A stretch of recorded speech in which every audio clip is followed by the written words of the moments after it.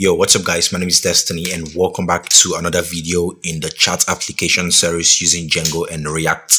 And in this one, we're going to go ahead and work with sending a message. And this one will be very short. We can even complete this video in less than 3 minutes because all we just have to do is write 2 lines of code in the views PY and 1 line of code in the URLs and we are done. That's what we're going to be doing. Hopefully you guys will enjoy the video. Do make sure to check out the links in the description below. Consider subscribing and liking the video as it will help us grow together and really mean the world to me. So let's go ahead and get started.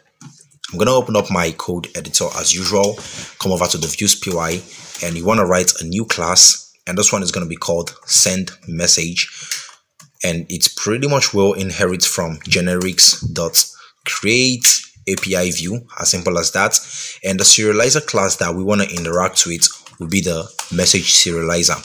Guess what? You guessed it right. We are done. Come over to the URLs, and over here all you just need to do is register a very simple URL.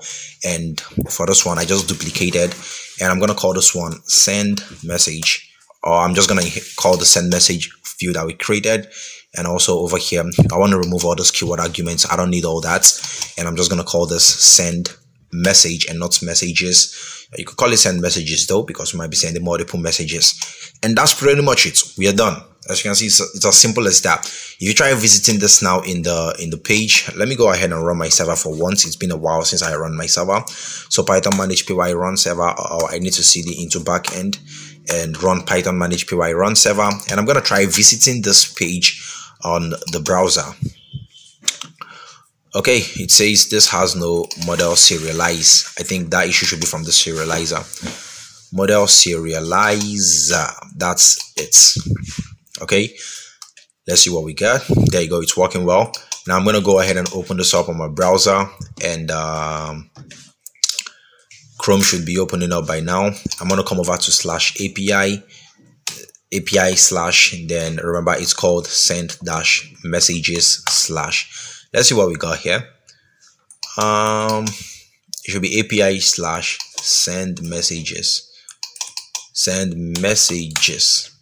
There you go.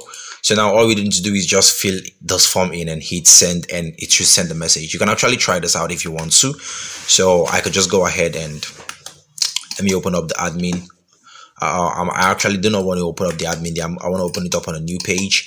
Okay, let's fill this in. Let's say the sender is Sammy, the receiver, the sender is Destiny, the receiver is Sammy, and I can say hello Sammy, sending a message using the browsable API view, right? And I could just go ahead and post this.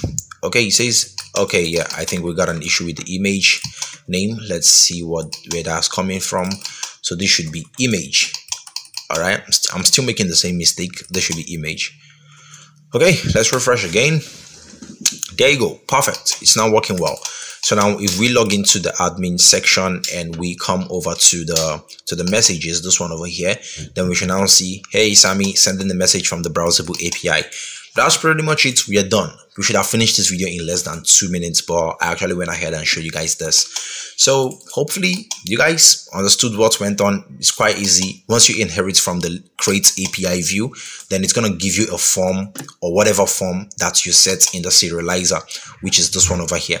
It's just going to give you this form over here to fill in. All right, actually not that, it's going to give you the form in the model to fill in.